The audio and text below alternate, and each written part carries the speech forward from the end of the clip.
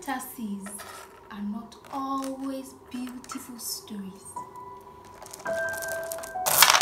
Listen, I'll tell you the story of Adebanke.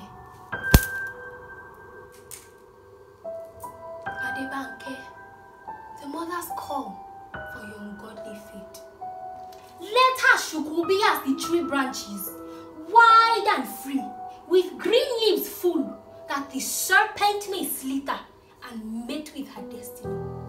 They invoke that you bathe in the streams of Adelaja, the supernatural hunter, whose catapults never miss the head of a bear, with hopes that the water spirits may ravage your destiny in its mortal form. Adebanke, they have turned the firewood on top your head to an infant corpse and caused your temple to drip of unknown blood, that when you cast your hands to the working of the evening delicacies, onlookers shall spit on you, curses, devourer of earth's treasures.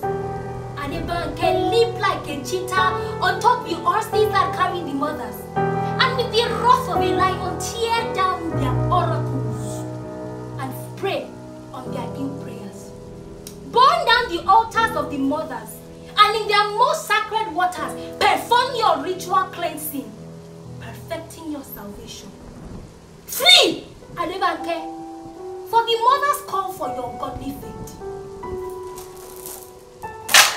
Let her shukubi as the tree branches, wide and free, with green leaves full, that the serpent may slither